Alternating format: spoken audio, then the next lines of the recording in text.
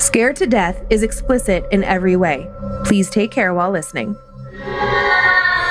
Whether thou art a ghost that hath come from the earth, or a phantom of night that hath no home, or one that lieth dead in the desert, or a ghost unburied, or a demon, or a ghoul, whatever thou be, until thou art removed, thou shalt find here no water to drink. Thou shalt not stretch forth thy hand to our own. Into our house enter thou not. Through our fence break through thou not. We are protected, though we may be frightened. Our life you may not steal, though we may be scared to death. Welcome to Scared to Death, Creeps, Peepers, Roberts, and Annabelles. I'm Dan. Hello, Dan. I'm Lindsay. You're Lindsay Loohoo. Is that where I get that? Lindsay Loohoo? Yeah, I call Emily Emmy Loohoo. Maybe. Oh. It's like Cindy Lou Who from the Whoville. Yeah, I didn't know that I was also taking it from you. Question for you. Do you like cool, interesting, and wild stickers? Oh my God, I do. Well, great news.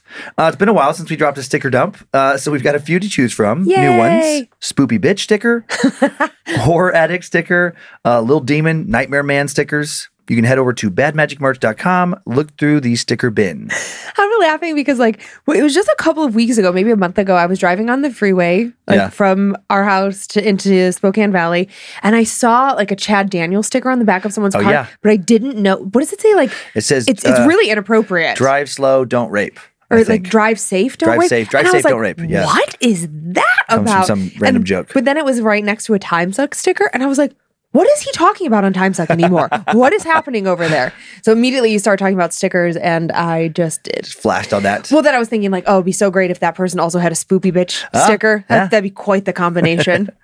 We also have a new keychain available for anybody who wants that. I love keychains. And then that's the only announcement I have. I know you have a charity announcement. And I sure do. We are off into Storyland. Off to the races? Mm-hmm. I'm excited. And Dan and I are both going to try to not sing Amy Winehouse because for the last hour, I have been relentlessly singing it. Mm-hmm. And I thought it would be fun to conjure Amy up into this episode with a Ouija board, but Dan said no. So I might sing a little bit, though, and try and see if I can get her here. This month's charity, so excited to announce we have our $1 amount. We will be donating $14,795 from our patrons to the Rainbow Railroad. The Rainbow Railroad, founded in 2006, is a nonprofit that assists LGBTQI plus people facing persecution because of their sexual orientation and gender identity. So basically, the Rainbow Railroad will take people who are in harm's way because of who they are, who they love, how they identify, and get them to a safe place, whether that's getting them out of a country, getting them to a safe house, or, could just be some other mental health kind of help. But they're a totally incredible nonprofit. And if you're curious, if you need help, if you know somebody who needs help or you want to get involved, you can go to rainbowrailroad.org. And then just as a reminder, on top of that nearly $15,000 donation, $1,643 will be set aside for the upcoming Cummins Family Scholarship Fund, which we will be announcing and sharing all the details on that in January of 2023. We're just building it out right now, and it will be open for applications next year. Sweet. Yay, scholarships. Yeah, good stuff. Lots of good stuff. I know, it's so fun. Okay, so how many stories do you have to tell us today, milady? Oh, I don't know where I thought you were going to say it. Well, me and my friend Amy Winehouse are going to tell you 2 stories.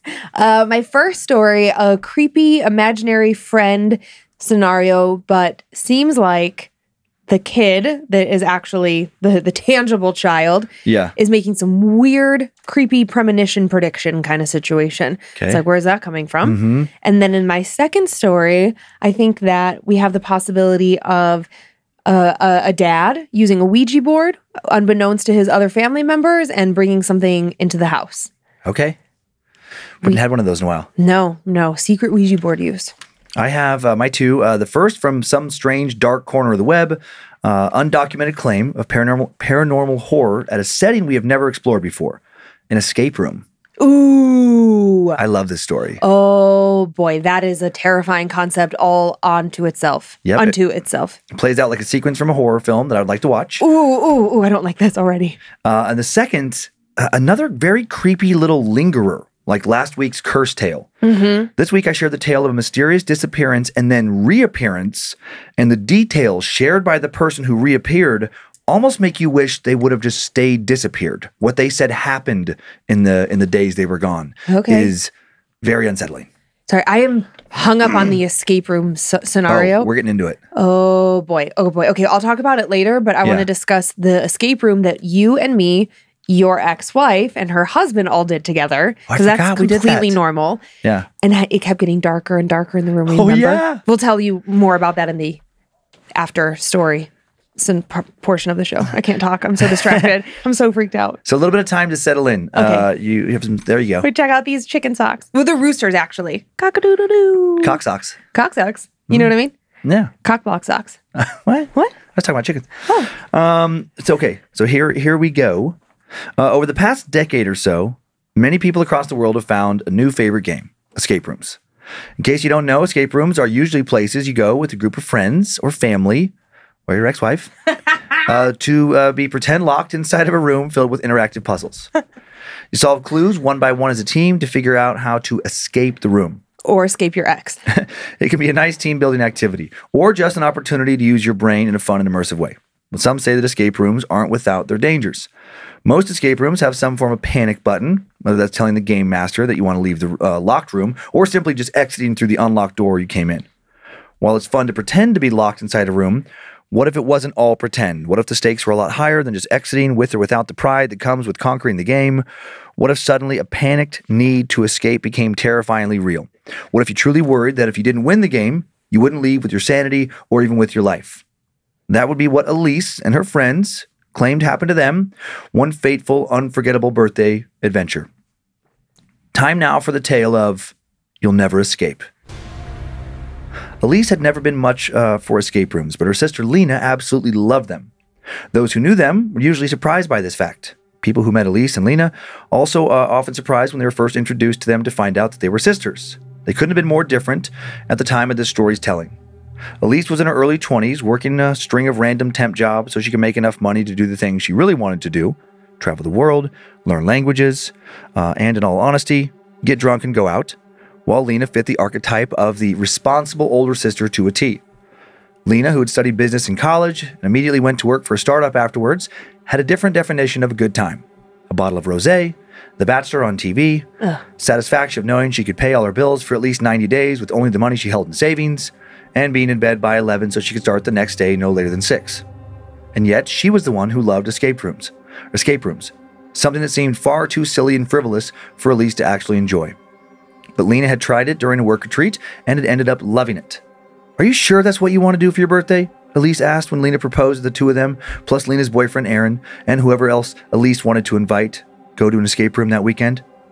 As she spoke, Elise looked at the company's website. A little building off the highway, snapshots of people holding up signs that said things like, "We did it! Escape Room Queen!" A lot of the groups were wearing matching t-shirts. It all seemed so cheesy. "I know what you're thinking," Lena said, "but trust me, they're fun. And I don't know," she trailed off, "I guess I feel like we deserve a little bit of fun." Elise immediately felt guilty. Lena would never say it out loud, but Elise knew exactly what she was talking about. Of course she knew. 6 months earlier, their mother, only 51, had been killed in a random hit-and-run accident. And they were both incredibly close with her. One day they had the best mom in the world, and the next, they both had to begin processing the sad fact that they'd never talk to her, be hugged or held by her, or simply be loved by her ever again. Elisa dealt with this new hole in her that would never be filled in her own way, mostly through a lot of drinking, waking up in places she didn't remember falling asleep, while the bulk of the logistical work and actually dealing with their mother's death had fallen on Lena.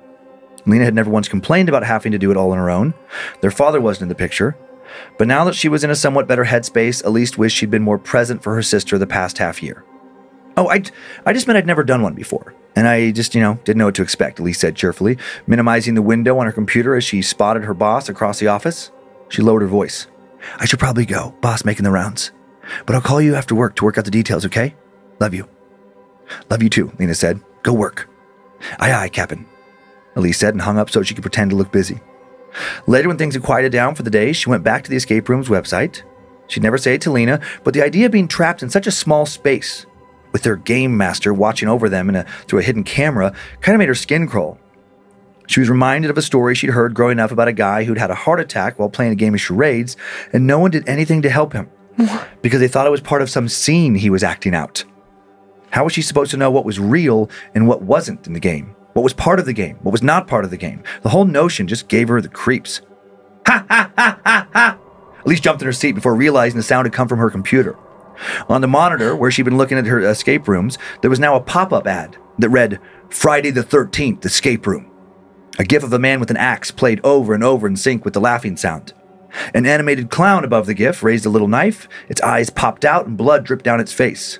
Book now! A button at the bottom flashed.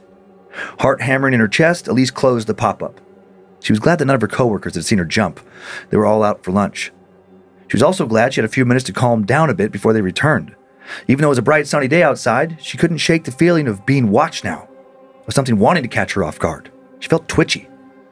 Maybe she was a bit claustrophobic? She never felt that way before, but she'd also never been in an escape room. She tried to put the panic she felt out of her mind, and eventually it did pass. Later that week, Lena called to confirm that they were on for Saturday, and she said she and Aaron would pick up Elise at her apartment. Elise had invited their childhood friend Nora to come along. Everything seemed to be going according to plan. It was only when the four of them arrived at the escape room on Saturday afternoon that Elise felt her stomach drop. What escape room did you say we'll be doing again? Elise said, peering out of the backseat of Aaron's car at the small office building. On the side of the building was a banner with the same graphic she'd seen on the computer. Friday the 13th Escape Room. She'd previously hoped, prayed, that they were doing anyone but that one. Maybe something with a silly historical theme, something light and goofy. The Friday the 13th one, Lena replied cheerfully, adjusting the small plastic crown on the top of her head that said Birthday Girl in glittery letters. It was just the kind of thing Lena would never wear, and Elise had insisted she wear it. Elise felt sick. She didn't want to do it, but she also wasn't going to say anything and possibly ruin her sister's birthday party. Oh, cool, Nora said, smiling. Lena and Elise had been friends with Nora since childhood. She'd grown up next door, and though she'd been a shy kid who loved art and comics, she'd blossomed into a cool graphic designer with a sleeve of tattoos and a roster of high-end clients. I love those old slasher movies. I just wanted to feel like a real escape room, you know, Lena said. Like the scary ones always feel the most real. Like there's actual urgency. Feels like it's not just a game. Aaron parked the car. And I guess if we get too scared, we can always drink our fears away afterwards. Exactly, Lena said. I'm glad we're all on the same page. Were they on the same page, though? As Elise followed the rest of the group across the parking lot, she felt a chill pass over her skin, while the voices of her sister and friends talked about which parts they'd be good at. The logic puzzles, the word clues. That all felt distant, like they were talking from several rooms away. She hesitated before crossing the threshold into the building when Aaron held the door open for her. But, again, she didn't want to be the person who ruined her sister's birthday. And if she was going to say something about how she currently felt, what exactly would she even say? That she was worried that the advertisement for the escape room was luring them in and not to make money? That something just felt off?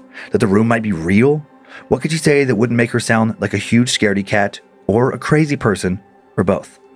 So into the building she went. And almost immediately, Elise no longer felt scared. She almost felt embarrassed for being afraid of something that was so cheesy. The lobby area was little more than an office space with the stained drop-down ceiling panels and a small podium for checking guests in. The walls were covered with the same photographs she'd seen online, smiling families and groups holding up signs that indicated whether or not they'd beaten the game. On the other side of the lobby, there was even a gurgling water cooler and a stressed-out dad checking his cell phone, muttering something about being late for a restaurant reservation in a spot designated the waiting area. It was all the opposite of scary.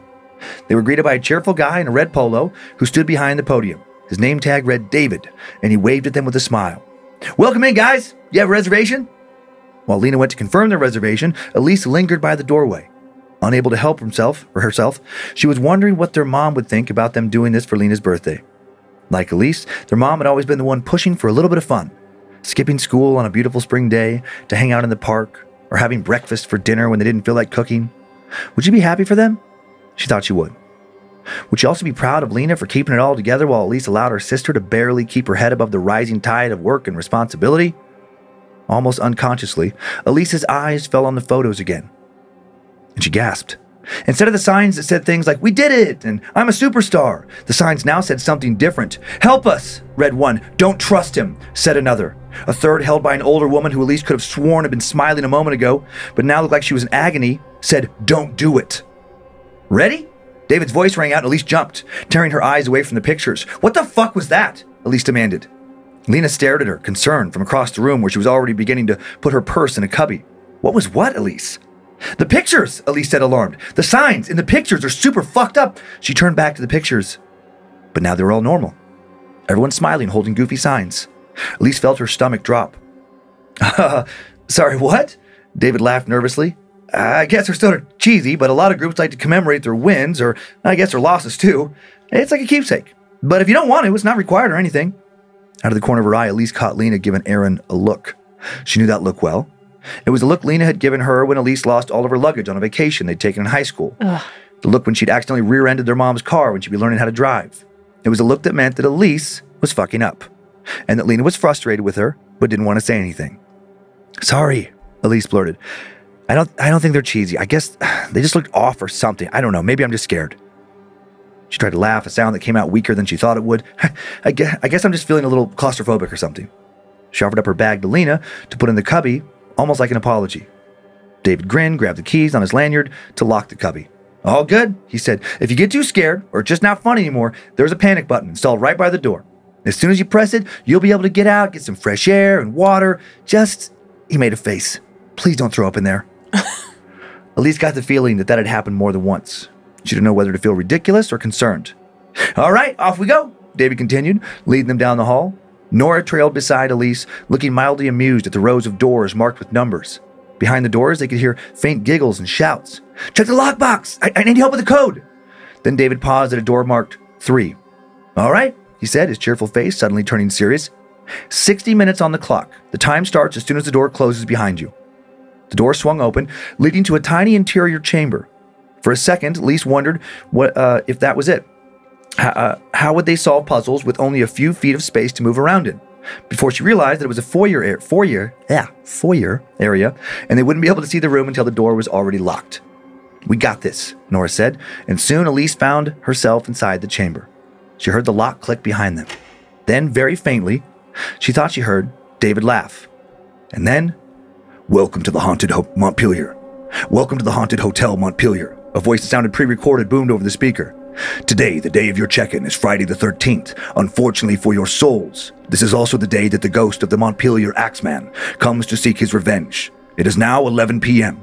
Escape the room by midnight, and you may travel on. But if you stay past midnight, the Axeman will come for your souls, and you'll stay forever. Under the voice, Elise thought she heard the sounds of something thudding against the walls. Something like an axe. She also suddenly wasn't fully sure that the voice was a recording. Creepy, Lena whispered. The key to the escape is in your grasp, the voice boomed. If you need a hint, turn to the mirror on your left. You have 3 hints. The game master will be monitoring your progress, or lack thereof. 3 hints, Aaron said. Well, hopefully we won't need them. We can use the hints, Nora said. It's a game, right? Like, we paid for it. We should be able... Yeah, but it wouldn't be a real win if... The door swung open, and they stepped inside the room. As Elise's eyes adjusted to the darkness, she made out furniture and props, exactly the kind of things she'd expected, like a musty bed and creepy-looking portraits on the walls. An open suitcase was at the other end of the room. A timer on the other side of the room started counting down from 1 hour, and the mirror was to the left, as promised, except it was actually a TV screen. Cool technology, Elise thought. All in all, it was a good replication of a haunted hotel. Down to the bloodstains that seemed to be everywhere, especially on the bed. Sheets were almost soaked in it. Before she could look too closely, some of that blood seemed very real. Lena was yelling in her ear, Go, go, go, guys! Split up! Go look for clues! Anything that can help! While Lena went to investigate the cabinets, Nora dashed for the suitcase, looking through scraps of paper for a code. Aaron ran to the portraits on the wall to see if he could try and get a clue from the number of faces or maybe the pattern of the frames. And Elise didn't know what to do. She suddenly had the feeling she was being watched.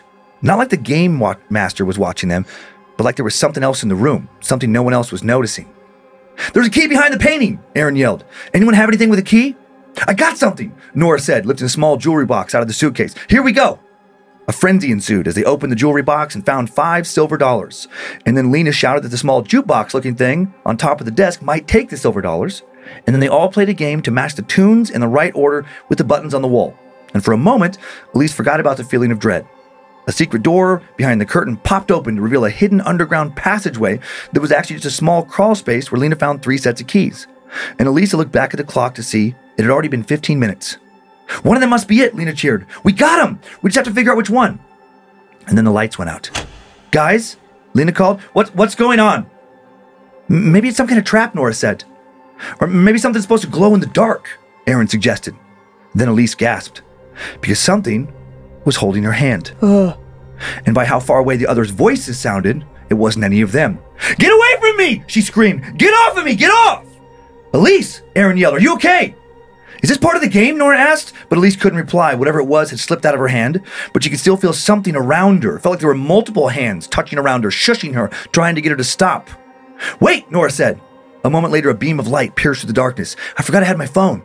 I guess I was supposed to put it in the cubby. She frowned. Are you okay, Elise? Elise squinted into the light. As far as she could see, the hands had vanished. And then, in the mirror/TV screen behind Nora's head, the one that was supposed to feed them hints, she saw a message. Don't tell them. It vanished as soon as it appeared, and Elise looked around wildly. Guys, we have to get out of here. Something's not right about this room. It's not the game. We have to get out of here. Lena rushed over and took Elise by the hand. Now her look wasn't that concerned, annoyed look, but it was a look of sheer terror, like she was worried her sister's brain was broken. Hey, sit down. I'll press the panic button, okay? You can leave. It's fine. No, we all have to leave, Elise insisted, trying to wrestle out of her sister's grasp. We all have to. Then she heard the sound of the music box playing. Except it wasn't playing any music she knew. It was glitchier. Guys, Nora said, there's something on the screen. What does game over mean? We didn't finish it. They all turned to the screen, and blood red letters on it now read game over. And then it was quickly replaced by another message, similarly glitchy. Thanks for playing. The game is now ended. So we're free to go, Aaron said. The message glitched again.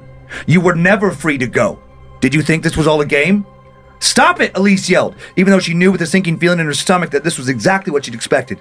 That some part of her knew there was something weird waiting for her here. For all of them, she screamed, we don't want to play anymore. I've been watching you, Elise. Nothing was a coincidence. What the fuck, Lena said, clearly terrified now as well. Stop it, okay? We want our money back. This isn't fucking cool. The message changed again. Scream all you want. They can't hear you. No, Lena whimpered. No, it's all part of the game. It's all part of the game. It has to be. She fumbled and hit the panic button. But nothing happened. The door stayed locked. The message changed again. Stay here forever. Don't you both want to see your mother again? What the fuck? Lena screamed, and Elise saw her face was now splattered with blood. Blood that couldn't have come from anywhere. Blood that was fresh. And she felt the same blood in her own hands, warm and wet. The pounding sound of someone walking with heavy footsteps and dragging an axe returned from the very beginning of the game, only much louder this time, shaking the whole room. Elise closed her eyes and braced for the feeling of metal slicing through skin and bone, and then it didn't come. She opened her eyes and saw a dim figure, shadowy but recognizable as a woman in her 50s with a head wound, standing in the middle of the room. Her mother. Elise's eyes met the figures and the mom gave a tiny nod and what looked to Elise like a sad smile, and then she vanished. And then the light slowly came on and the door popped open. Elise grabbed her sister with one hand and Nora with the other, hauled them out of the room. Though the facility had been populated with people just minutes before, they'd all vanished. Now it looked like the building hadn't been used in years, a thick layer of dust over everything, cobwebs in the windows, but Elise didn't want to think about all that. She only focused on getting her family, because Nora and Aaron were her family, and especially Lena, in the car. And then an hour later, as Aaron had predicted, they did end up drinking away their fears. They talked about what happened for hours, hoping to make sense of it all. But the more they shared, the less sense it made. The more real and terrifying they all felt. They tried to drink their fears away many nights the next several weeks. Elise and Nora ended up moving in together, just so they wouldn't have to live alone. Lena and Elise never went to another escape room. Elise tried to check the website she'd seen for the escape room company. Couldn't find it. It had vanished. It wasn't down, not malfunctioning. It entirely vanished as if it had never been there to begin with. She didn't want to drive by the building again to see if the company was still running. Neither did her sister or Nora or Aaron. None of them wanted any more proof that what had happened to them was all too real. They'd soon consult with a psychic who would tell her and her sister that while she couldn't say for sure, it was a possibility that somehow the powerful anger and grief they'd felt after their mother's death had made them more susceptible somehow to some kind of demonic torment. She said that the best thing they could do for themselves was to grieve and then move on, stop feeling so angry towards God, not live in the past. Elise thought all this sounded crazy. People were angry with God all the time. People grieved tremendously all the time. And they weren't then feeling blood splattered on them or seeing their dead mother being touched by spirits or monsters in an escape room. But who knows? Maybe they just gotten really unlucky. Crossed past the wrong monster, demon, whatever at the wrong time. I mean, why do so few people get possessed by demons if they're around us all the time? Maybe experiencing what they experienced Maybe it was like hitting the paranormal lottery, except they lost. Whatever it was, it seemed to be over. Within just over a month of their ordeal, Elise had a stroke of good luck. She got a permanent job that paid well, that she actually liked, made a couple of new work friends, even suddenly got some money from a refund that she'd given up on ever getting. Things really turned around, and she felt good. Mostly. When her mind wasn't pulled back to that night, she felt good, which sadly was pretty often. She can't close any of the doors in her apartment anymore. She doesn't like to feel locked in or anything close to trapped now. She wonders if whatever she encountered that night could trap her in an escape room. Where else could it trap her? Where else could she find herself in a room with something that wants nothing more than to absolutely terrify her, something that wants her to stay with it forever? She still worries it can return at any moment. At any moment, maybe she'll hear the pounding footsteps, the dragging axe, and this time it'll strike. That is so creepy.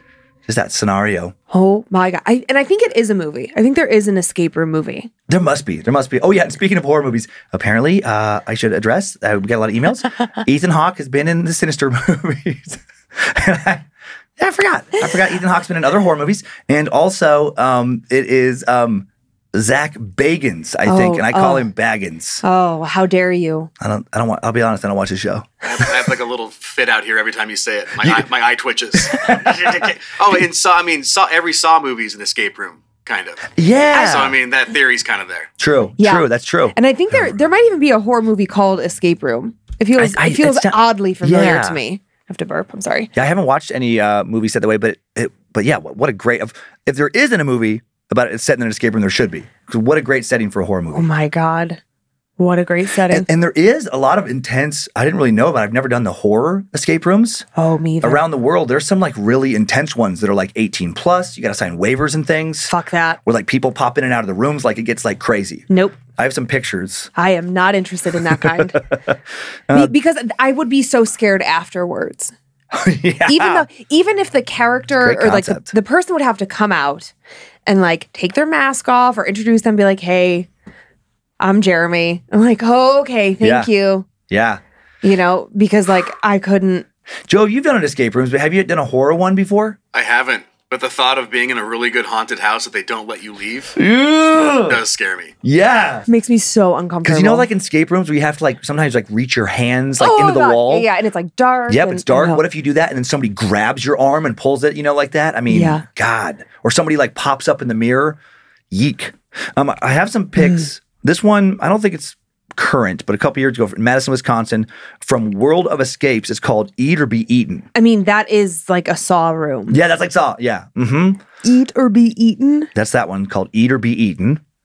This next one used to be in Toronto. This was one of those 18 plus ones called The Unknown. No way. Couldn't figure out what this next one is called. It's in Ontario, Canada. This came up on a there's a picture of it in a list of escape rooms. My God, what's going on in Canada? The end is near. And then one more. This is Monterey, California, called Masquerade Manor by Exodus Escape Room. And I can just picture people like popping in and out of that one. Oh, well, I was thinking that masquerade mask alone hanging on the wall is enough. Like, I don't need any additional scary things. That thing is freaking creepy. Put some like a real face, like if it was hollowed on the other side so the eyes could actually watch you. You could do so many like horrible things in a horror escape room. I think that if everything falls apart in your life, you could go be the voice of a very scary escape room. And I think you would love it. That would be pretty fun. It would be a pretty fun job. Putting one together would be so fun. It would. It would. It'd be great. Okay, well maybe, let's see how summer camp goes this year. But maybe next year we can have an escape I don't know. room. Maybe. We'll have to see like liability and all that. Well, there has to be like a portable escape room. True. Because you always go to a building, but God, it would be fun. Somebody has got to have come up with that concept because it's just taking the murder mystery dinner to another level. I would love, I mean, it would be so fun to do that if you had cameras in there. Oh my God. And then to be able to make clips afterwards of people losing their shit. Like I would cry. Oh, I know I brought it up on the show before, but it's been a little while. If you're like a new creep or peeper, it's like if you do like Japanese hidden camera pranks. Specifically, I don't know what was going on in Japan for a while. I don't know if they can still do it, but the laws were clearly more relaxed there, at least for a while when it came to what you could get away with. I mean, the most brutal pranks, and it doesn't seem like the people are in on it, like they're actors. Yeah. I mean, just one that was funny. But it is so crazy that I'll never forget was people go in this elevator. I think Joe's seen all these too. But people go in this elevator and there was a trap door in the elevator that sends you on a long slide. Like it was so complex and shoots you out in this horrible looking cellar place. Get the fuck out. And there was this lady. It's, oh my God, like this lady in this business suit. And she walks in the elevator. She screams when she falls through the trap door. Of course she does. By the time she makes it into the basement in the slide, she's sobbing. Like she's so scared. And then the scariest one, though. I love that you think that's funny. When it's somebody else. And then the scariest one was they had the setup was actors coming in for an audition. Like you're coming, this is the waiting room. There was like mirrors on the wall, get your makeup right and everything. And then you go into this audition and you have just one person at a time. And then they would have the mirrors were fake mirrors. And they would have the girl looked like the girl from The Ring. Like that kind of dark hair. I think you told me about this. Horrible. She would pop up in the mirror. And then there was some way, it's been a while since I've seen it. I don't know if she came through the mirror or the wall next to me, but I think was able to come through the mirror. Well, I don't know what they made it out of. But she fucking burst through the wall into the room. I think you showed me this. And this one guy was in there. He flipped out of his chair, and it was like an animal when an animal's fighting for its life, and it just panicked. There was just so much terror, and he was like trying to hide, and she kept chasing him around the room. He had to have shit his pants. Like he was so scared. I mean, that's almost funnier, and like I can see the humor in that because the elevator shaft thing. Yeah. That was intense. Exactly. Like it's too far. Oh, the farthest one I've seen, and this is why I think there must be different laws. I don't know. I'm assuming it's still on YouTube. It's been years since I looked for it. But I will never forget this either. I don't know the amount of money they spent to make this work. But it was some ski resort in Japan. And there was like a little cabin on one part where you would like get massages. Okay. So some little cabin where you're supposed to get massages and so you get naked except for a towel and you sit on one of these chairs like a massage. Oh boy. Like it was like a chair that could fold down to a flat bed. And this is so insane to me they did this. You'd be facing the center of the room. The wall behind you would open up. They would close your eyes, you put a little thing or like your towel or whatever. Yeah. It spins your chair around and then it shoots you out the wall. You're on the bed and there's like a rocket. It's on this. It's like a sled. What? Like it converts into a sled and suddenly you're naked on a little massage bed. Being shot down a ski hill. Just that imagery is hilarious. Oh my God. People are like scrambling like they're butt naked. Yeah, and freezing cold. And freezing and scared they're going to fall off. Like they're going really fast. It looks so dangerous. Have you seen the one where they put the porta potty next to the lake? No. So you're sitting down going to the bathroom and then all of a sudden you're just floating out to the lake and they're pulling you behind a boat. Okay, that's actually funny. Oh, God. I can get behind things that are actually funny, but when you're petrified, it's just, I don't know. I love watching people being terrified. Oh, boy. Remember the time you scared me and I cried? Yes, I'll never forget that because you'd made a weird little series of squeaks and then just started crying and then apologized for crying. And it all happened within 3 seconds. It was such a weird sequence of events. Oh, boy. Okay, escape rooms. Yeah. So, I don't know if you have anything or we can move on to the next story. I mean, it is such a great concept. It is such a great setting for a place to be scared. Yeah. Okay, so when Kyler turned 11, 12, I don't even remember. But for 2 or 3 years in a row, all he wanted to do for his birthday was escape rooms. Mm-hmm. And so it was like, okay. And the way that we share birthdays is that we alternate years, you've got evens, we've got odds. For this kid, you've got opposite. With their mom and stepdad, yeah. Mm-hmm. Yeah. So it was his mom and stepdad's turn to plan. And she was like, okay, we're going to go to this escape room, blah, blah, blah, blah. And then we were like, well, what are we all going to do, the 4 parents, for an hour to an hour and a half while these dingbats are in here? And then we were like, well, should we do one? We just didn't know what else to do because you can't leave and come back because you're watching other people's kids. And so I remember now it was a very tiny escape room. So the 4 of us are smashed in there. Heather and I aren't very big people, but you and Eric are big dudes. Yeah. And it was a camping thing. And so it started, I'll remember this for as long as I live because my girlfriends were like, you're doing an escape room with who? Tell me more. But it was you had to set up camp and as the hour, but as the day when the sun was setting, we did beat it. We did win at the very end. And it was pretty impressive to watch the 4 of us do it. We did pretty well together. Yeah, weirdly so. But Boy, was that something. Boy, was that something. All right. Are you ready to move on to a mysterious disappearance and creepy reappearance? As much as I love that first story, and it's one of my favorite ones in a while, this next one is another one where I'm just like, oh, I wish I don't like that. I know. I'm very like uncomfortable about this escape room. And then I kept seeing like weird shadow things in here. I was kind of like, I was so dicey. Well, this next story is very creepy too. Okay, just a bit of setup on this one. Here on Scared to Death, we have now covered many stories of mysterious disappearances. Stories about people who vanished, seemingly into thin air, leaving behind few, if any, clues as to what had happened to them in their last known moments. Last moments that were probably frightening, strange, if not downright horrifying. With these stories, it's easy to think that if the vanished person simply reappeared, they'd have a reasonable explanation for what had happened and everyone would be able to set their minds at ease. But what if that is not true? What if their reappearance makes their original disappearance all the more unsettling?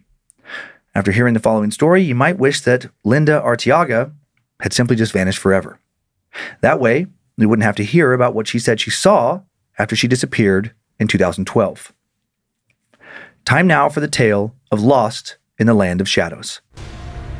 On September 22nd, 2012, 53-year-old Lynze Arteaga decided to go on a hike with her 56-year-old brother, Eddie Huff, in the Arkansas Ozarks, near the tiny, roughly 200-person town of St. Joe, halfway between Springfield, Missouri, and Little Rock, Arkansas. Lynze and Eddie had been visiting family in St. Joe when, like many of us do, they decided to escape for a little time for themselves. They decided to go and find a fishing hole that Eddie had heard about. It felt like a totally normal Saturday for Lynze and Eddie. At least it started out that way. And then it would become anything but. After leaving to find that fishing spot, over 2 days passed without anyone hearing a word from either Lynze or Eddie. Finally, on Monday, Eddie came out of the woods alone. Friends and family tried not to think the worst, that Eddie had done something to Lynze in the woods, or that they'd both run into someone with less than good intentions and Eddie was covering for some reason. Eddie told everyone they'd become separated somehow, and that Lynze may have been injured. That read to many as suspicious. Despite the heavily wooded valleys, rivers, and pasture land of that area of the Ozarks, the hiking trail that Lynze and Joe had been following was well marked, making it nearly impossible to deviate from the path. As 3 days turned into 4 without any clues of where Lynze might be, or what may have happened to her, people started to lose hope that they'd ever find her. Alive, at least. Over 100 volunteers combed the woods on Tuesday and Wednesday, found no trace of her. Then, almost a week after she vanished, Lynze reappeared. And what a tale she would have to tell. On Thursday, an all-terrain vehicle found Lynze 2 miles from where she'd been last seen. The searcher took Lynze to search headquarters, where the Searcy County Sheriff then had an ambulance take her to the hospital. Lynze, despite her harrowing ordeal, seemed to be in good overall condition, with only cuts and bruises. Well, she seemed to be in good physical condition. Mentally, maybe not so much. As Chief Deputy Dwayne Pierce would say, she wasn't quite about her head. What exactly did that mean? Meant that after Lynze told the police what she thought had happened to her during her 5-day ordeal, they thought she was crazy. To be fair to them, that was about the only rational explanation based on what she was saying. Lynze said that she'd been wearing a t-shirt, jeans, and flip-flops when she began her hike. Eddie would confirm that. She said she had no idea how she'd gotten separated from Eddie. One moment she was hiking with him, dressed as she'd just been described, and then the next, she was opening her eyes as if she had been asleep or unconscious, and now she found herself alone and shoeless. It was like her memory had simply shorted out. She had no idea where Eddie was. She assumed somewhere back down the trail. She was worried he'd been hurt somehow. She then told police that while trying to find her some help for Eddie, or just to find Eddie, she came across some other hikers. At first, she was relieved to find them, but then she quickly realized there was something wrong with them. When Lynze called out to them, they acted like they didn't hear her. She screamed and yelled, but they never even turned around, never reacted in any way. It was like she was completely invisible, unable to be heard. Later, she would wonder if those hikers had been of this world, or if they were of this world, if somehow she was no longer of this world. She kept walking, kept searching for Eddie, or someone to help Eddie. As her surreal night wore on, Lynze began to see another strange sight. As she stumbled through the brush, she saw several shadowy figures who seemed to be hiding from her in the woods. They were always close, right? Or never close, not that close, always in the distance, always watching. Just around bends, she'd catch a glimpse of a hand or a head and then see it slink back behind a tree trunk. Sometimes she'd lose sight of these shadowy figures for several minutes, but she knew they were still close by. She could feel them, feel their eyes watching her, and then they would reappear. She would say about them, these people were hiding in bushes. They were weird people, very weird people. Dr. John Sorg of North Arkansas Medical Center, who examined her after she'd been found, said it was possible that Linda could have ingested some kind of berry or toxic substance that made her hallucinate. However, he also said that this didn't seem like a hallucination to him. He said that her story was always consistent and that she seemed very oriented and appropriate in conversation. In short, he didn't think Linda was necessarily hallucinating when she saw those shadowy figures in the woods. And other researchers have pointed to similar tales to show that Linda's experience, terrifyingly, may incredibly not be all that unique. Over the past several decades, there have been other women who've gotten lost in those woods only to later report after they've been found that they were followed, even chased by what they described as not quite men. And all of the cases of women reporting being chased in the woods that we can find have either occurred in the region from where Linda was lost or from further east along the Appalachian Trail. If all these stories are true, Linda should feel lucky that she made it out alive, that the figures she saw those nights only watched her. What about all the other women who've gone missing in the Ozarks or in the forests of Appalachia? Over the past several decades, hundreds and hundreds of hikers have disappeared and never reappeared, last seen wandering somewhere in America's forests. How many of them were also watched by those shadowy figures that Linda and others said watched them? How many ended up finding themselves in their final moments experiencing being much more than watched by whatever those things are? Did you ever see Kiss the Girls? No. Oh my God. Joe, did you see Kiss the Girls? Man, it sounds familiar. I'm not sure. It's like around like the Hannibal Lecter era. Okay. Not Jodie. Yeah, not Jodie Foster. Winona Ryder? No. Judd? Winona Judd, right? Thin, brown hair, really pretty. Am I thinking of the right? Ashley Judd. Yes, I was like one of the Judds. Maybe Morgan Freeman. It's like weird. He's a detective, and she maybe is also a detective. But there's like this weird serial killer, but he only abducts young, beautiful, incredibly talented women. So he has like a violinist that he's captured. He has maybe like a pre-med student, and he's keeping them in this like basement, dugout, cellar situation. It's so creepy. I think he calls himself Casanova. It is such a creepy true crime movie. But she gets out and she makes a run for it in the woods. And so and you know when you can put a picture to something, even whether it's from a movie or from your real life, it's just like this image of being in the woods in the dark, barefoot, running, something coming after you that you don't entirely know what the enemy is. That alone is so scary. And then for so much time to have elapsed, this isn't like she disappeared on Monday and was like disappeared, but like let's just say she like got lost. Yeah. No, she disappeared. She was like 5 days. Gone. It reminded me of Stranger Things. Crazy. So much time lost. I don't like gaps in time. That freaks me out. It reminded me of The Upside Down. Are we going to watch the new season? Yeah. Okay. I'm going to. Yeah, I want to watch it. Okay. Yeah, like where like, you know, you can that weird detail of her yelling at those other hikers who look totally normal and them just not reacting at all. Reminded me of Stranger Things where you can be in the upside down and it's just like layered over this world. And so you can see people or, you know, hear them, but you can't connect because you're just like some like a fissure. dimensional like difference. You know, like one dimension layered over the other. Yeah.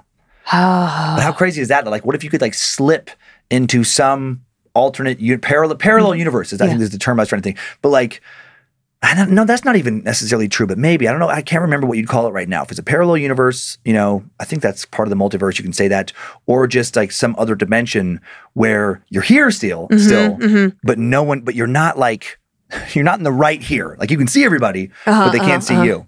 And then what if in that place, just like the upside down, there's these fucking creepy monster things. Right. And I will say, thank God she was only gone for a week because her poor brother, I'm sure everyone's like, you killed her. You killed her. How terrible. Right. Oh, and if she would have been gone longer or never come back, guaranteed he's on trial.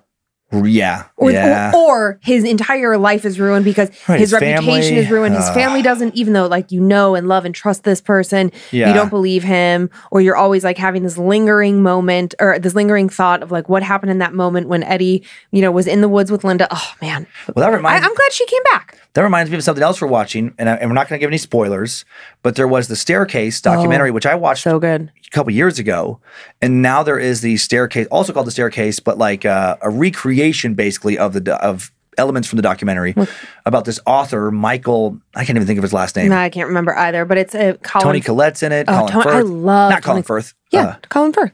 Oh, yeah. I was thinking of Colin... Farrell. Farrell. But it's Colin Firth. Yeah, Colin Firth. But Toni Collette, I love her. great. She is such an incredible, multifaceted actress. She can be so beautiful. She can take it down and be really like raw and just plain. Yeah. Because not ugly. She's not ugly. It's like not that. I don't know how to explain it. Where she just, it's like. It's a very versatile look. Yeah, it's almost, it like reminds me kind of like Meryl Streep can do this too, where it's just like you can see them as a very sexual person, you can see them as like a very beautiful, even like maternal type figure, or you can see them in like a really ugly, like, ugh, you give me the heebie-jeebies. Reminds me of the lead from Handmaid's Tale. I can never remember her name. Elizabeth Moss. Elizabeth Moss.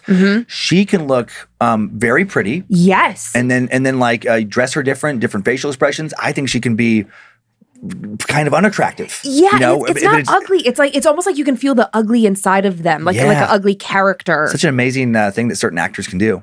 But that show that the staircase. Yes, sorry. Just the concept, without spoiling it, without giving anything away, is just what if somebody died in your life in a suspicious way, but you didn't do it, but you couldn't prove that you didn't do it, and your whole life was destroyed. Right, upside down. You go to prison. Whoa. I mean, there's those things of people going to prison for, crimes they didn't commit, so terrible. But then to add another layer to that, what if the crime was like, people think you killed your sibling or your wife or your husband, something like that. You'd be screwed. If I died in a questionable manner, you looking like you. Oh, I know. It doesn't matter how many times I've told my friends, like, he's so sweet, he's so nice, he's a big teddy bear.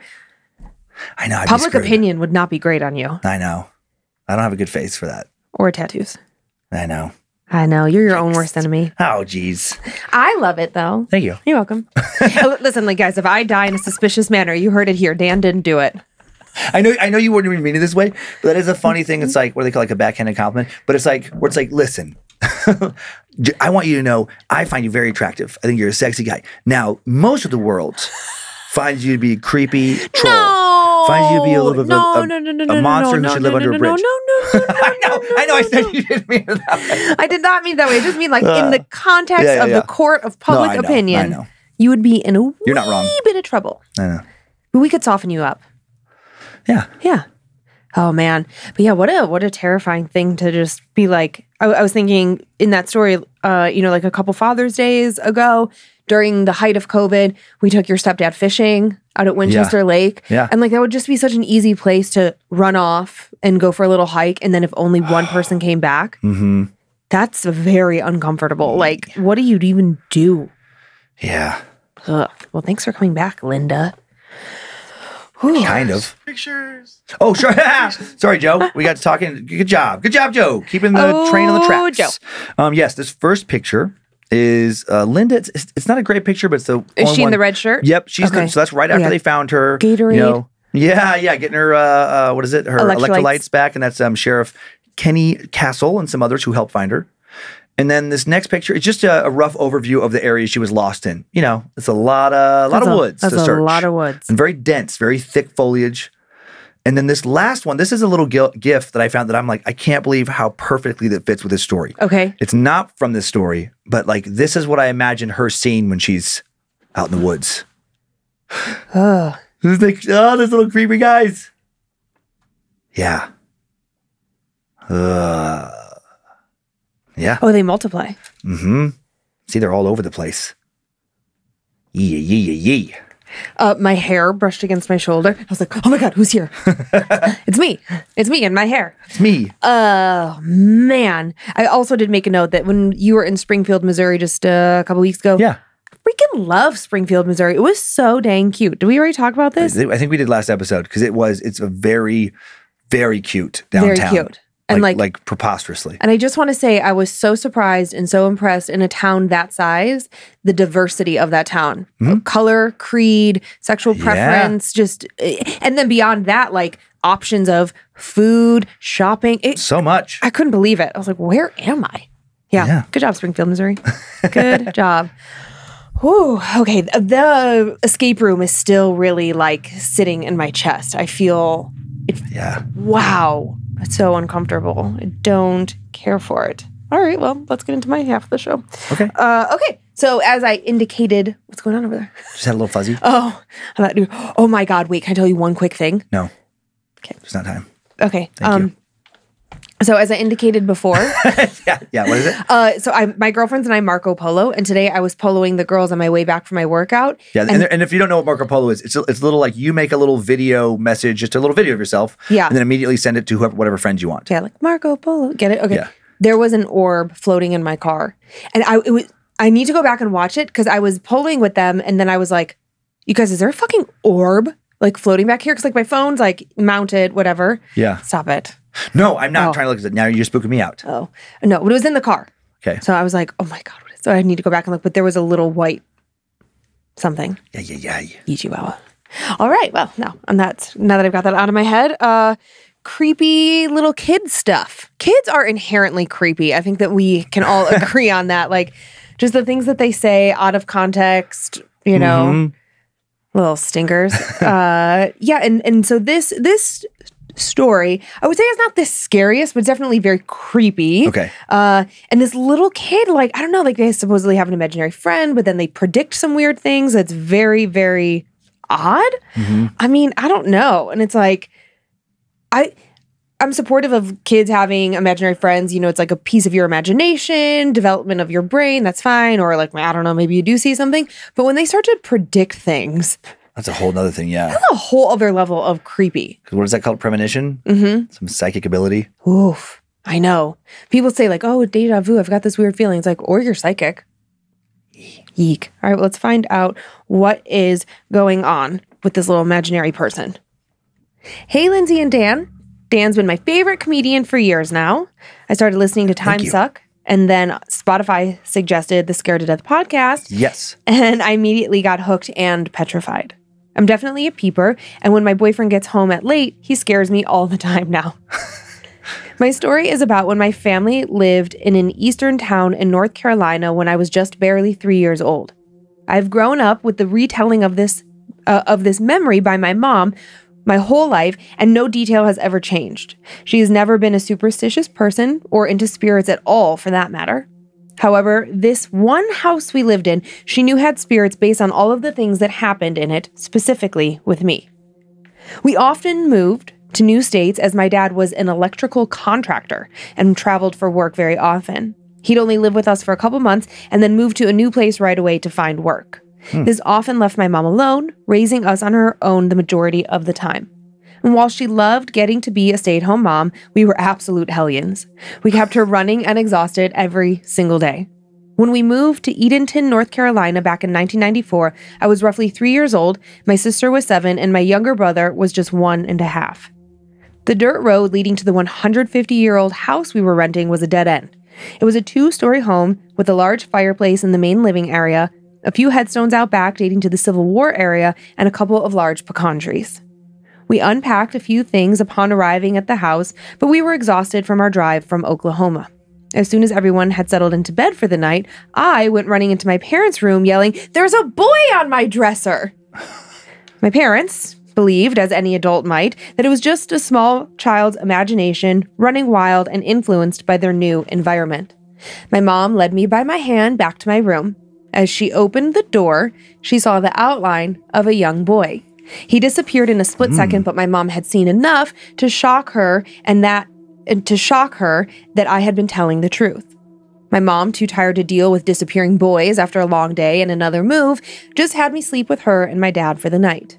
As time marched on, my mom began to notice small things popping up in random places that they weren't in before, or she'd come home to find furniture had been rearranged. To this day, she still says if she hadn't been so exhausted from raising 3 small, energetic children and moving our family around, mostly by herself, that she might have felt more scared, but she was just too damn tired. That's funny. I often talked about the boy from the first night.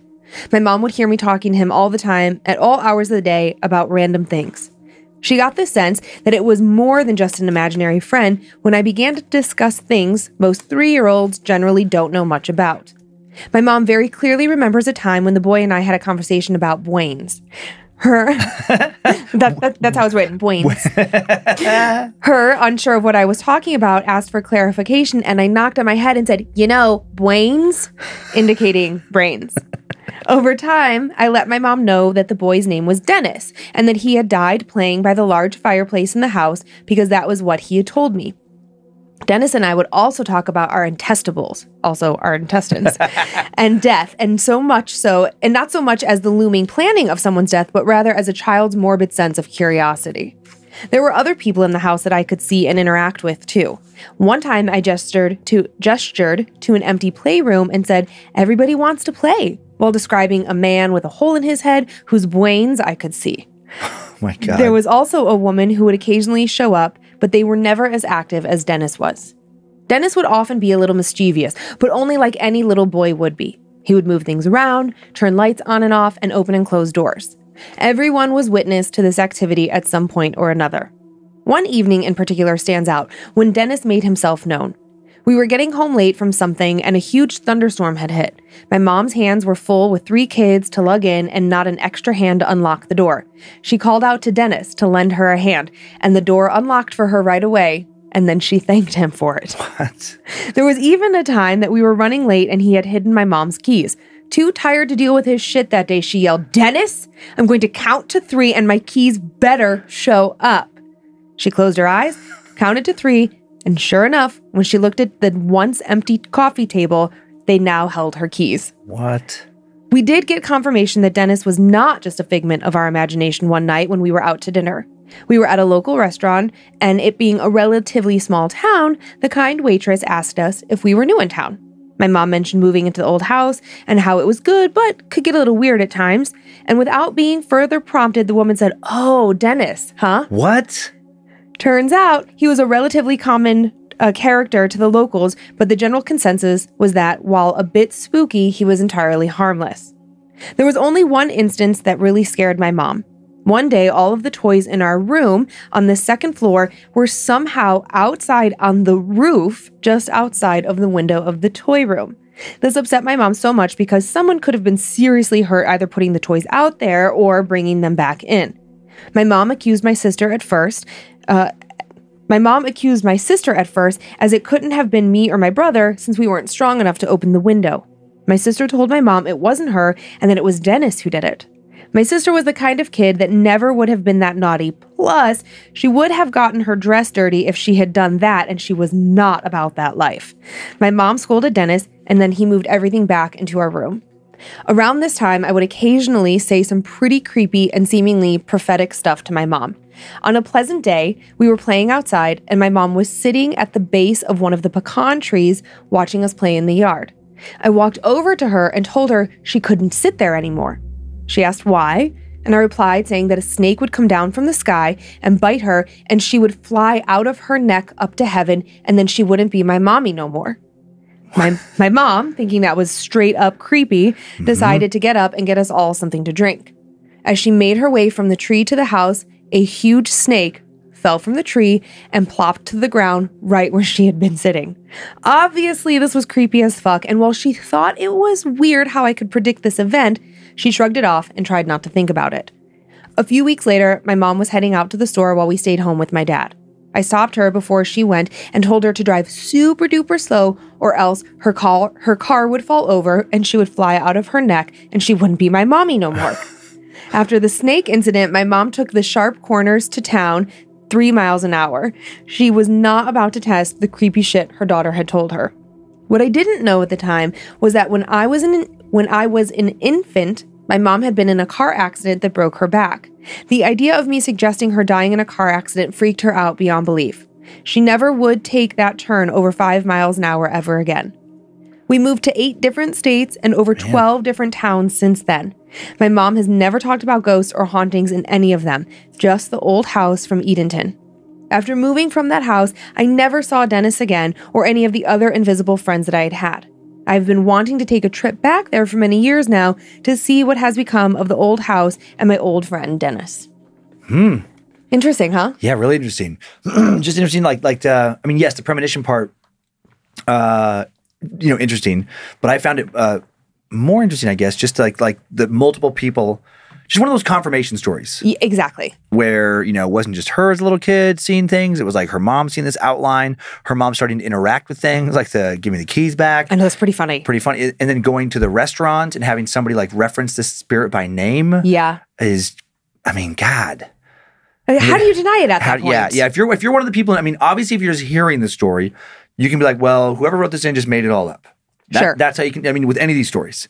But if you're in this story, and you're the mom in the story, I mean, you absolutely have to believe in the paranormal for the rest of your life.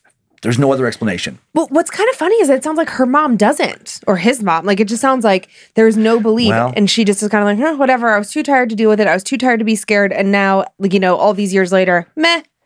Funny, just how we can rationalize things, I guess. If you give into it. I know, maybe just, and I feel like, and I'm one of these people sometimes, I will try to like be super skeptical because as much as I want to have like hardcore proof in some moments, I also know it will terrify me. Right, the alternate is probably not something you want to live with. And I did like that mom that too tired to be scared. Yep. That resonated so much with me, where it reminded me of when we went, the 2 times we've taken surfing lessons as a family. Yeah. If I let my mind wander, I get so freaked out by dark water. True. And specifically dark ocean water, because I know there's things out there somewhere that are like my worst nightmares. Like that would possibly be my least favorite death would be to be shark attacked. or some, I don't even like to think about all the creepy things that are out there. It'd be a cool story though. Even if you're dead. Well, like for me to tell, like how you're widowed? How did that happen? Shark attack? Yeah, it'd be unique.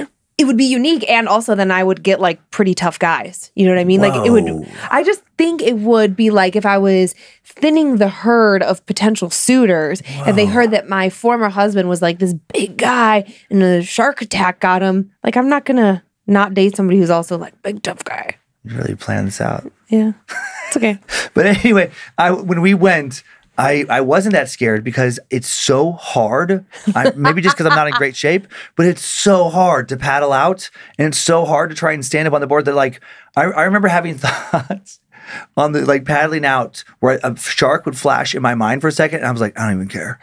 I'm so tired. I'm so exhausted. Just go ahead and take me. Take me now. Put me out of my misery. So I thought that was, a funny little detail of hers. They're just like, whatever. Oh, that's such like I don't have time for ghosts. I'm exhausted. That's an exhausted parent. Yeah. 3 kids under they were like all under 7. Yeah, and by herself. Right? Ooh. And like her husband is, working his tail off. So that, but like you're constantly moving and there's a lot of upheaval. And there's no family near you because you're moving around. So you're not living by family. So it's like her just like, oh, come on, you guys. Honestly, if it was me and Dennis seemed entirely harmless, I'd be like, all right, Dennis, you cook dinner tonight. Dennis, like, how much can you help me? You're the babysitter, Dennis. Dennis, do you do laundry? It could be a whole thing. I like that story. I know, I did too. Like, again, not like super scary, but I like those little confirmations and just like a little creepy. Like the weird snake in the tree thing. Yeah. And then like the car accident stuff, like be careful. I do love little kids. Mom, my Dwayne. Dwayne. And some of those stories I find, like I love the ones that are more detailed. But the more detailed they are, if I'm going to be totally honest, the more skeptical I will become. I just like, okay, this is a great story, but like, I'm like, did this all happen? It just feels like a horror movie. I mean, it totally could have. Right. So sometimes the ones with less details are the ones that resonate with me longer and scare me more. That's fair. Where I'm just like, okay, this isn't some huge, big, compelling narrative, like screenplay type vibe. Right. It's just something that like, how do you explain that other than the paranormal? Because then those stories make all the other stories that much more possible. As I've said a million times, but I like the constant reminder of that. Okay. That's fair. Yeah. Yeah. Do you want to do one Ouija board story? Yeah, it's not about me and Amy Winehouse either. Yeah, let's do a Ouija board story. Okay. I mean, you've never played with a Ouija board, is that correct? No, you don't, and you don't want me to either. Well, now I don't, because now I'm old enough to know better. I see. Yeah. Yeah, you haven't the whole time. Yeah. Yeah. Exactly. Okay, but if you were going to use a Ouija board, what would be your purpose? Like, are you doing it to contact somebody that you miss and love? Because that's what motivated me as a child, is that my cousin had died very unexpectedly, very tragically, and I thought like, I wanted some sort of closure. Well, the only person I'd want to, like, if I could talk to would be, like, my Grandpa Ward. But, like, just his personality, it's like, he would be so disappointed in me using a Ouija board. He'd be like, you dummy. Like, he would, like, make fun. Like, he'd be like, you want to waste your time. What are you doing? What are you doing, dummy? Like, yeah, like, so I don't think he would communicate. I don't think he would... If he's still who he is in some other place, he's not gonna mess around with that bullshit. It would just be a bunch of, like, hippy dippy bullshit to him. So I don't know who. You don't think he has any lingering messages? I would just not trust that it was him. Okay. That I was contacting something else. And even if they could share details, because people will do that. It's like, well, share details that only you would know. I mean, you don't know what's on the other side. You don't know what like other entities can just like access what we know. You don't know if they can like waterboard a spirit into giving them information about you so that they can then use it against you. I mean, it could be like fucking Guantanamo Bay over there. But you don't know what they could like access. They could somehow like get in your... Exactly. Yeah. You don't, and you really don't know what kind of deals are being made. Like... So I think if I was going to contact something, I'd be like, all right, Damon, what do you got? Okay. Just because I'm like, you're going to trick me anyway. I'm not going to buy that I'm talking to a real person, anybody. So just like, what's up? What's going on there, Demons? What are you doing out there? So is that, would it be correct to say that your belief is that no matter what you contact via Ouija board? It could be good. Okay. But I just would never trust it. Okay. Too many stories of things that started off nice and that's how they fucking get you. Well, here we go. Yeah. Exactly. Okay. Exactly. You get it, Dan. This is why we're not doing Ouija boards. Although I did see on like the camp, there's a private Facebook group. I might play a Ouija board at the camp. Oh. You're sleeping at camp. You're not coming home with me. Somebody has a glow in the dark Ouija board. I was like, that's fucking dangerous because you're in the dark camping. You're already scared. Every little sound is a little, and now you're going to add a Ouija board to it. Yeah. Make sure you guys take video. I will not be there for that. Okay, here we go. Greetings and salutations to the king and queen of creeps and peepers. I still consider myself a new listener to Scared to Death with only around 40 episodes under my belt, and it's these episodes that make the day go by so fantastically fast. The two of you crack me up, and some of the stories creep me out, sometimes laughing and getting chills at the same time. I've noticed that there are a ton of stories that involve Ouija boards. Well, I've got a story that started when I was a kid, probably no older than 4 or 5 years old. I grew up as an only child in Casper, Wyoming. We had a normal home with 2 dogs, a decent front and backyard that I spent hours playing in and drinking from the garden hose. I had the typical cowboys and Indians sheets and pillowcases. Isn't it funny how you remember some small details that don't really seem to matter, and yet the big details seem to slip from our minds? Well, one big detail that I do remember from my childhood is a recurring nightmare that I had. From my bed, I could see all the way down the hallway into our living room. At the end of the hallway, you'd head into the kitchen, continue straight, and you'd go into the living room. We used to have swinging doors leading into our kitchen, like the ones at the entrance to a bar in old Western movies. Halfway down the hall, towards my room, there was a bathroom. I would always sleep with my door open as I didn't like the dark so much at that age. However, the issue wouldn't be something in my room, rather something at the end of the hallway. I remember my dad's 2 brothers and his sister came over to visit and have dinner one night. Being such a little guy, my bedtime came quickly, and no matter how bad I wanted to stay up with my uncles and aunt, I was soon ushered into my room and put to bed.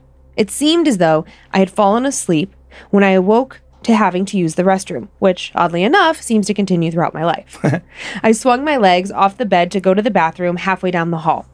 My door had been pulled closed by my mother as she didn't want the noise and the lights to keep me up while my folks and our guests talked their way through the evening. By now, the house was dark and everyone seemed to have left. My folks were in bed sleeping, and I walked down the hallway to the bathroom, turned on the light, did my business, and left to go back to bed. As I turned the bathroom light off and stepped into the hallway, I felt something watching me. I looked over my shoulder into the living room and saw nothing, but I still felt it. It felt just dark and evil. I ran to my room, leaving the door open so I could see if anything was coming for me, as well as a way to quickly run into my parents' room if I needed to. Nothing was there, no sound, no movement. We had 2 miniature schnauzers, and they weren't even barking at all. In fact, everything seemed completely fine. Scared and cold, I eventually drifted off to sleep again. This time, my dreams wouldn't be about cowboys or race cars or any of the normal stuff kids dream about.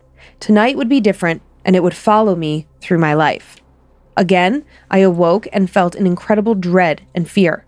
I looked down the hallway and saw it for the first time. A dark, shadowy, hooded and cloaked figure standing at the end of the hallway. I couldn't see any eyes or a face, just blackness that seemed to absorb all the light, like looking into the deepest of pits. I was terrified, unable to cry out, almost paralyzed, but still able to move about in bed. But never was I able to leave my bed. I wanted it gone. I wanted to run into my parents' bed and hide from this thing, but I was never able to. I saw this thing coming down the hall and was gliding towards me. The dogs weren't barking, and I had no idea if I was asleep or awake. I knew I needed to do something before this thing got to me. It was already to the bathroom, the halfway mark, and that's when I looked down at the side of my bed. On the floor, there was a box full of what I remembered to be bullets. I grabbed a handful and threw them at this thing with all the strength I had. I had no gun, no other weapon around, and I sure as hell wasn't going to go fisticuffs with this thing. The bullets flew towards it slowly enough that I could see them all. They hit it, and then a squeal/howl erupted from under its hood, seeming to shake the house. It doubled over in pain, so it seemed. I thought that surely awful noise would wake my folks and the dog. Nope. Nobody woke up. Nobody came to save me. It retreated to the end of the hall where it turned towards me. It then reached into a bag that I had not noticed before and began to throw bullets my way.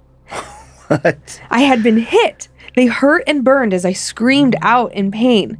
I looked down at my body to find blood starting to spread all over my pajamas from holes in my body, and again it started coming down the hallway towards me. I grabbed another handful of bullets and threw it at them, and then another, and I remember, so there was so much blood that it seemed to fling off my hand as I threw the bullets. The barrage hit the creature and it howled and screamed. Over and over we would battle like this. Every time I would get hit and be a bloody mess. It seemed like it had gone on for hours.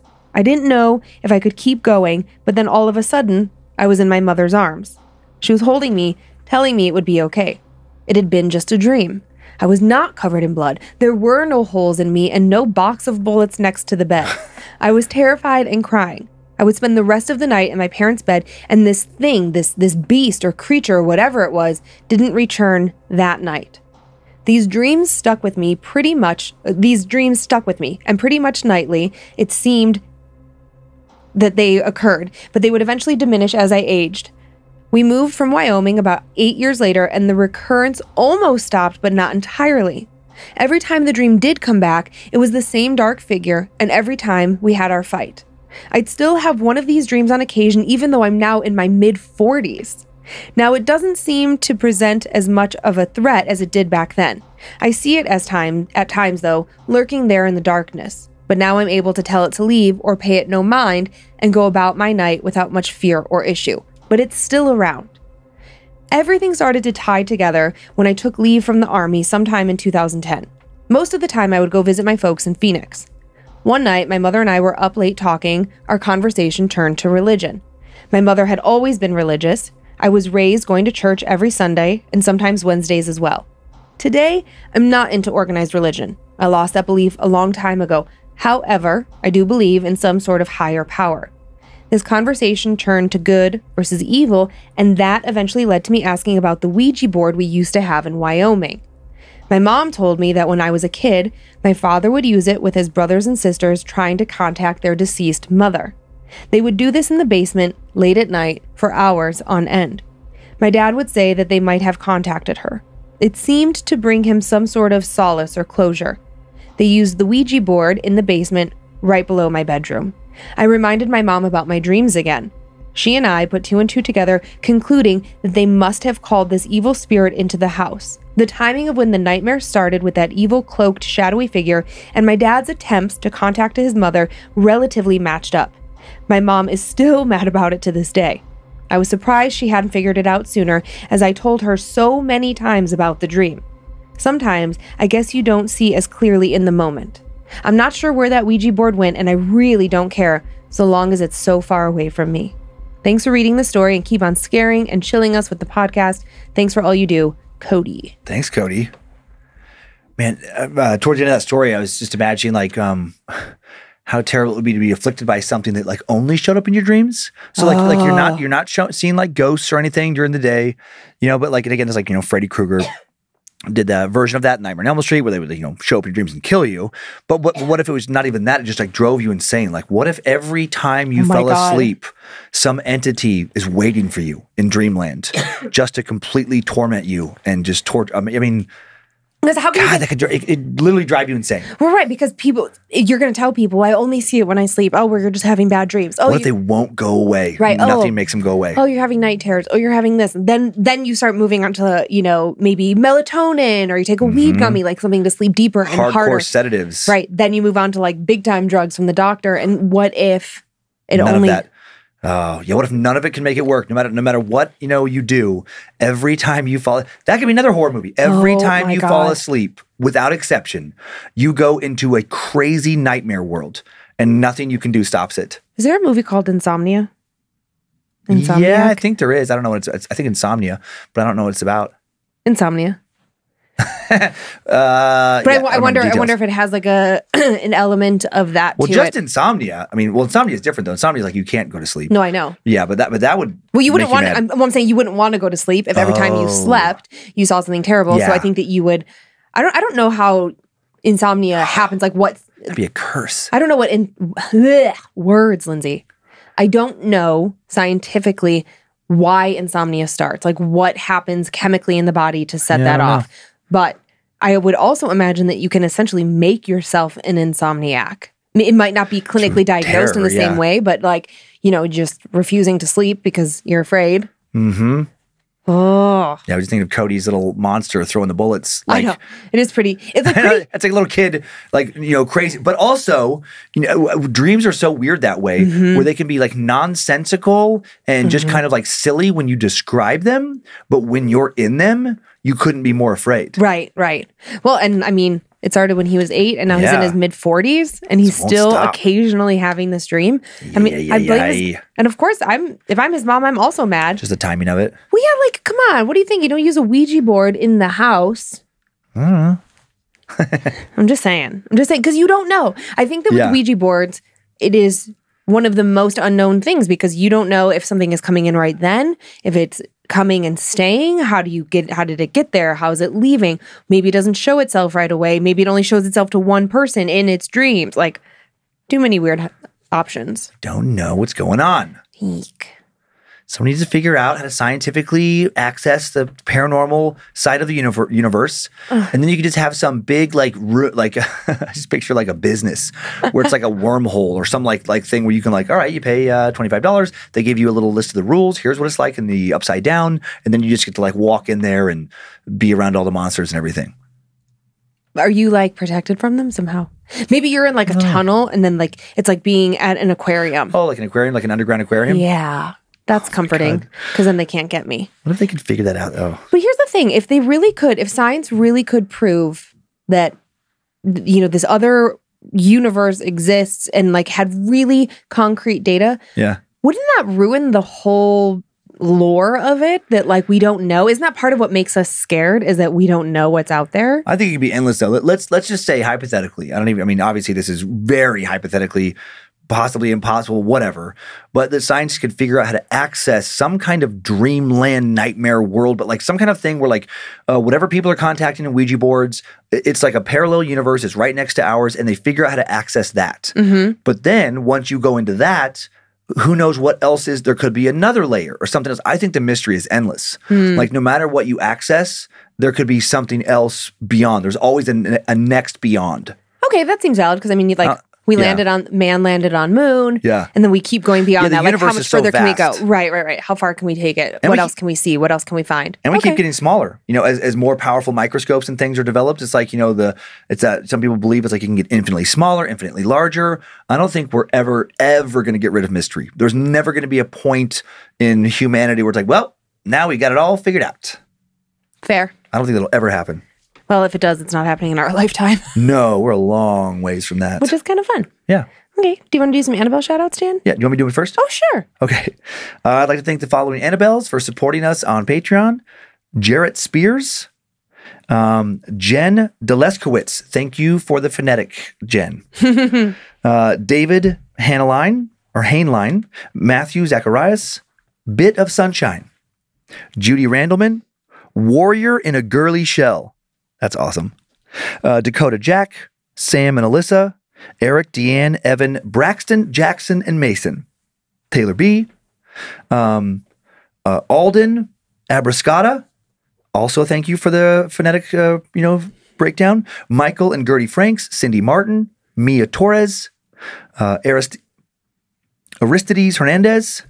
Yeah, Aristides Hernandez, Heather Harper Troyhay, Nikki Faust, Alex P., Tristan Rule Carter, Victoria S., Valerie Dixon, Tim Whitaker. I haven't seen that spelling. Whitaker? Well, but there's a C in there. It's Whitaker, but with a C, like Whittaker. Tim Whitaker. Mother Truckin' America. Heather.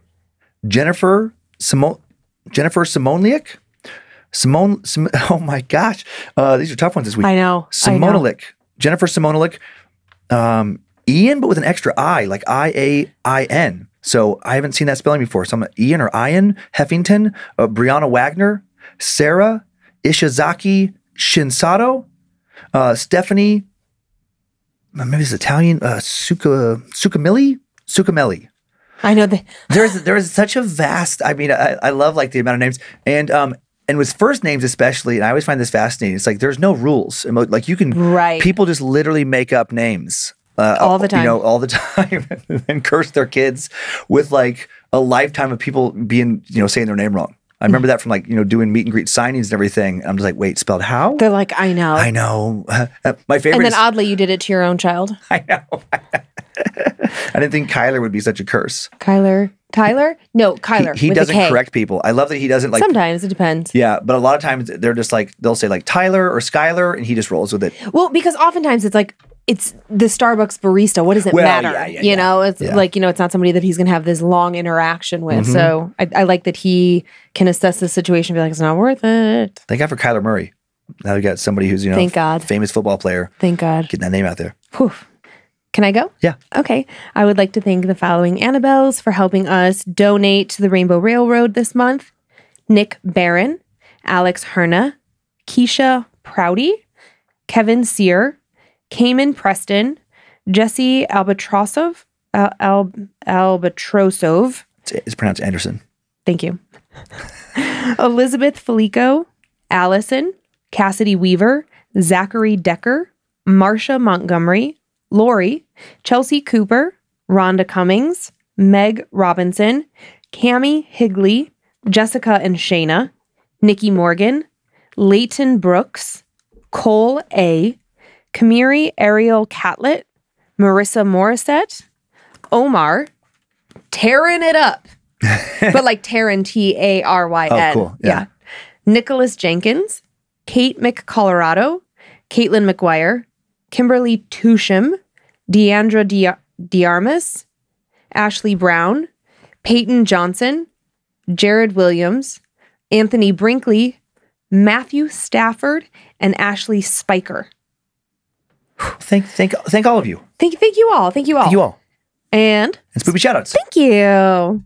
To Aunt Julie from Caitlin, happy birthday to the one who made me a true creeper.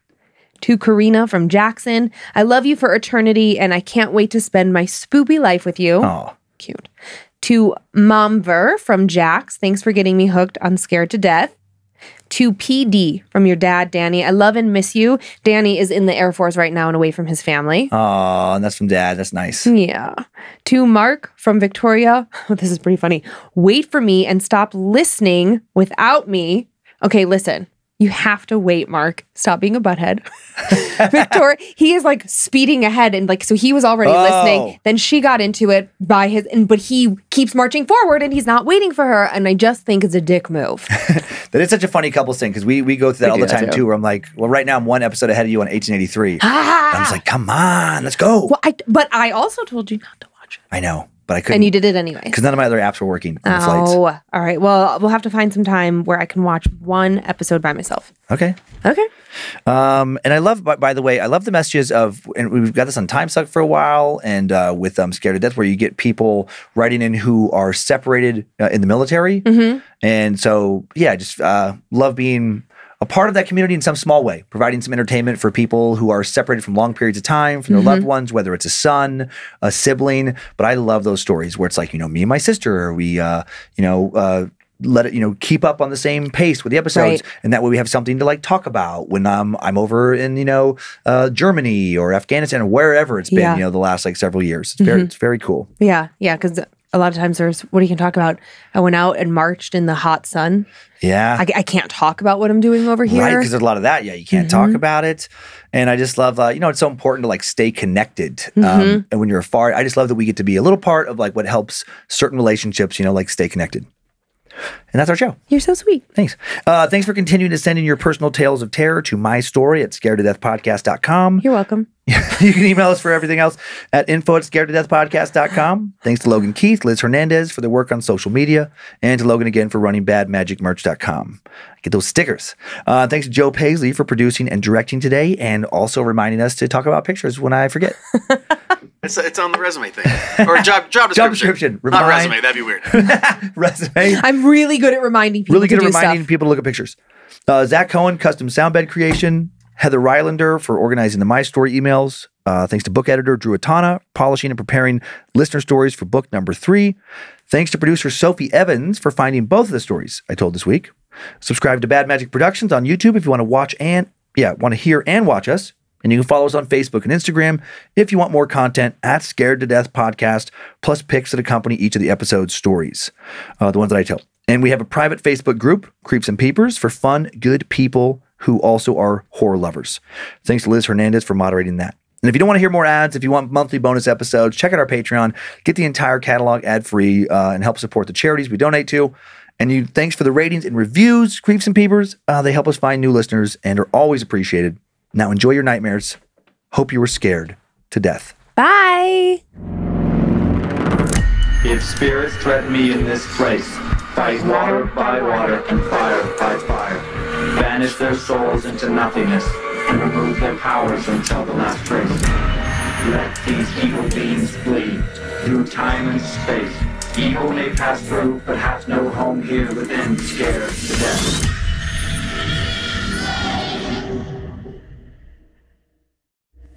Bad Magic Productions.